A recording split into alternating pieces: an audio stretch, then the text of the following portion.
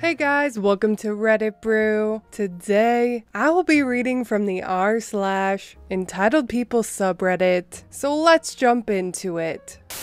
Entitled Male Karen yells at restaurant's owner, not realizing he's the owner, and gets kicked out along with his companions. Hi everyone, first time posting in this sub. This happened over the end of the summer in my hometown, a little city in central Mexico. First of all, 2 nights before this happening, my city got hit by really strong winds. We hadn't seen anything like it before. The wind tore up some trees, billboards, fences, and in my house, it tore up a plastic dome we had in the middle of our roof. It was a hard night because we had a literal hole in the middle of the house and it was raining. We had to cover it up with a giant tent while also throwing out buckets of water off the lower floor and making sure nothing important got wet. After having spent the next day repairing and cleaning everything, my parents decided to relax for the weekend by going to eat at one of our favorite places. So we go to the restaurant, and it was clear it also got hit hard by the winds. The restaurant is basically a giant terrace, so it's pretty much outdoors inside the city. Upon entering, I noticed the owner on the floor next to the bar, fixing some stuff, and he was wearing working clothes and was full of grease and stuff. So, if you didn't know him already, you would think he was just a worker in the restaurant. He's pretty chill and kind, always greets regulars, and goes from table to table asking if everything is okay. The place is like casual fancy, and one of the best in the city. This is when the entitled man shows up. While we were eating, there was a blackout because workers of the electrical company were fixing a damaged power line nearby, so the TVs and the music went off. This entitled man started whistling and screaming for the restaurant staff to do something. The owner approached him and said they would fire up their backup generator, and that please can he be quiet in the meantime because it was no place to be causing a scene. Entitled man went ballistic because he thought a worker was shushing him. So, you know the usual. He hit the owner with the classic, "Do you know who I am?" He was yelling and telling him that he knew the owner and that he was going to get him fired, that he wanted to speak to the manager because he was paying a lot for the service being so shitty. Obviously him knowing the manager was a blatant lie because he was in front of him, just with working clothes. And the man was probably just trying to show off because at his table there was another man and 2 visibly embarrassed women. The whole restaurant went quiet because most of the customers are regulars. I always saw the owner as a gentle giant because he's fucking huge and pretty cool, but he got red as a tomato and started yelling at the guy. I've never seen him like that. I'm roughly translating what the owner said. His choice of words were interesting, and Spanish is such a beautiful language to tell someone to go fuck themselves. He told the entitled man that the place was his fucking restaurant and that the man was not welcome anymore, that he please pick up his companions and get the fuck out. The owner also told him that he didn't care a flying fuck who he was, that he didn't want his money, and he just wanted him gone. The man was curled up in his seat being yelled at by this huge man, and he stood up after that and quickly went to the exit, then yelling "F you" when he was at a safe distance. When it was all over, the owner apologized to everyone in the restaurant and offered some free drinks and snacks. Like I said, he's a pretty cool guy. By the way, we were without electricity for like 5 minutes.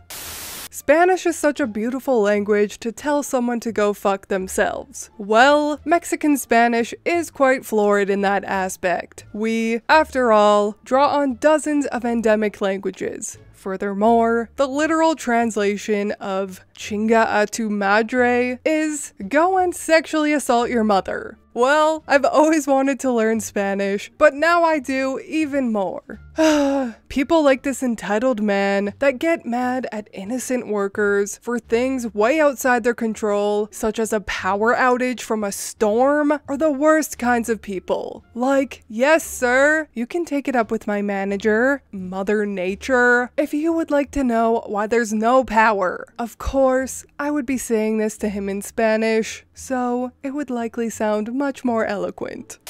when the Karen actually does know the manager and the owner. So this happened back in late November, and I only heard most of it secondhand. I work at a really nice Chinese American dim sum restaurant, and we've got a strong following of regulars. One of these regulars is an old couple that have been coming to have tea and dim sum religiously since we first opened and through the pandemic. Now, ever since we started asking for proof of vaccination plus ID because of city ordinances, the staff never actually asked these couple for theirs. That is, until our newly hired front of house host asked them after discovering the staff didn't even ask them during their meal. And, as you would guess it, these old regulars weren't even vaccinated. When told they shouldn't be in the restaurant without vaccination, they threw a fit. Old Chinese Karen then threatened to call the manager and proceeded to call said manager's personal mobile. The manager was told that the old regulars weren't vaccinated and was stuck in a quandary of having an extremely loyal, well-paying customer and the potential fines by the city should it ever be discovered. In the end, the manager told them that they could not return to eat without proof of vaccination. The old couple finished their food and announced quite vehemently that they would never be returning to the restaurant ever again. You'd think that would be the end of it.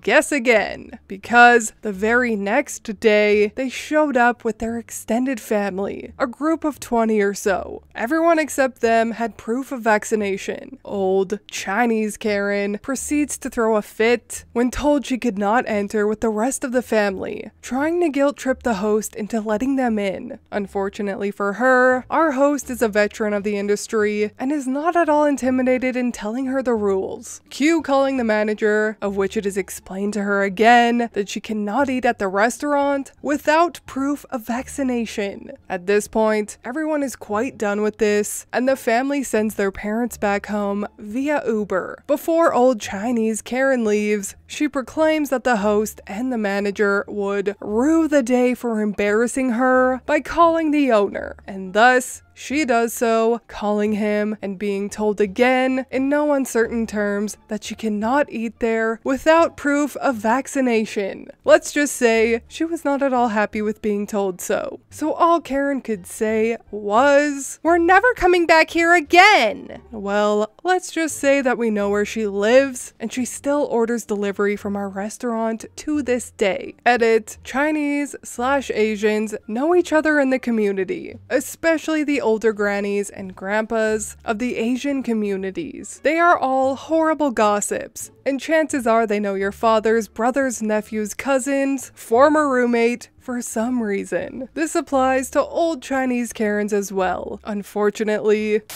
Again, why are you mad at a worker for something outside of their control? Having to be vaxxed in order to eat in a restaurant is a government mandate. Like, yes ma'am, you can take it up with my manager. The government. Of course, I would be saying this to her in Spanish, so it would sound much more eloquent. Also, before anyone calls OP a racist, I checked, and he is Asian as well. So, he can slam people of his own culture if he wants. But anyways, that is all for me today. I hope you enjoyed these two Entitled People stories. If you did, please leave a like and subscribe. I truly appreciate when you do, and I will see you in the next Reddit story. Bye!